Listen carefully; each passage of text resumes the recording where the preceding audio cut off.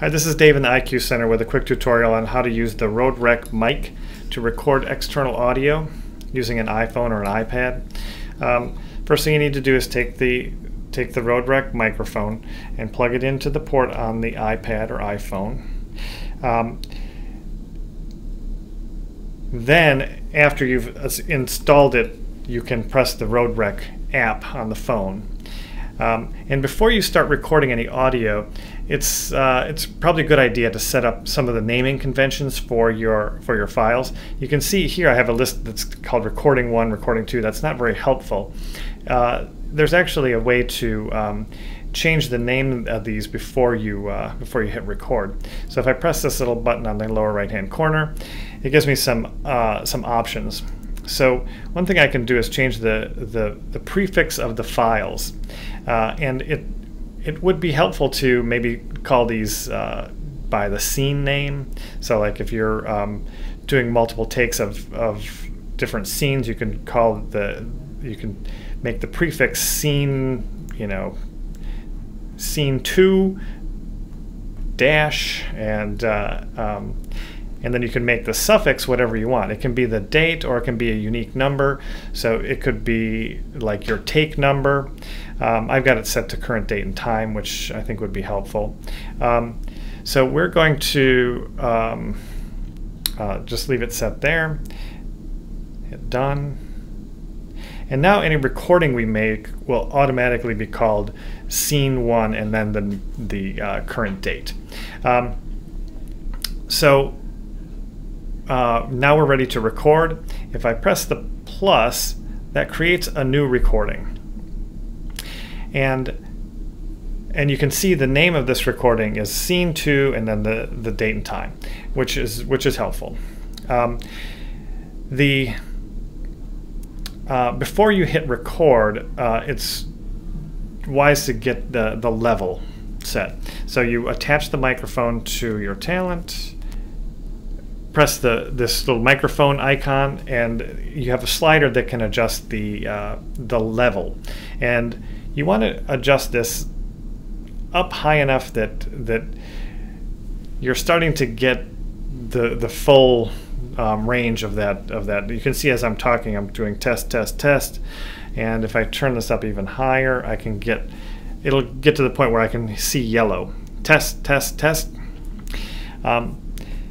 So I've had to turn this up quite a bit for most recordings. So once you get the level the way you want it, you can press record.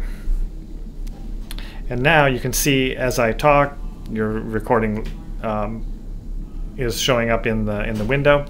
At this point, you can actually turn the screen off of the phone, and it will still be recording. But this will help you not hit buttons accidentally. You can put it in your pocket and just keep recording. Now, when you bring the phone back up, you can see it's still recording. It hasn't stopped recording. So when you're done with the recording, press stop. And you can leave it recording through multiple takes of a scene. You don't need to stop this every time. It's kind of inconvenient to pull it out and stop for every take. It'll still be able to line up. One thing that I didn't mention that you should do is record a clap to line it up in case you have a problem during the lineup procedure. So the next thing you need to do is to get this off of your phone or iPad. And you do that by using this little button in the corner here, this little up arrow. This is where we share it. Now, you can use SoundCloud, as I explained before, but there's another way to do this. It's probably easier. You can press this file sharing button and create an audio file.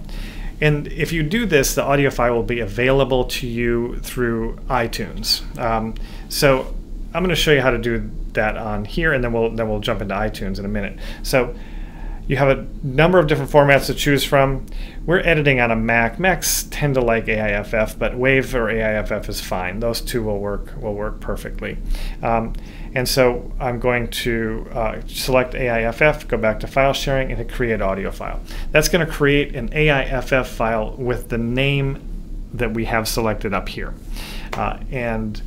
And that's all there is to it. If you have multiple scenes that you need to export, you can go back here and look through the list. And even though they're in here, they will not be available to iTunes unless you select them and do the create sound file. Then they'll be available. And I'll show you that step right now. We'll jump into iTunes and you can see how that works. Okay, so here I am on my desktop computer, and I want to get the files off of my phone or iPad. So I launch iTunes, and with iTunes running, I plug in my phone or iPad, and it shows up in the toolbar here at the top. I click on my device, and on the left-hand side, you're going to select the item called Apps, and under Apps.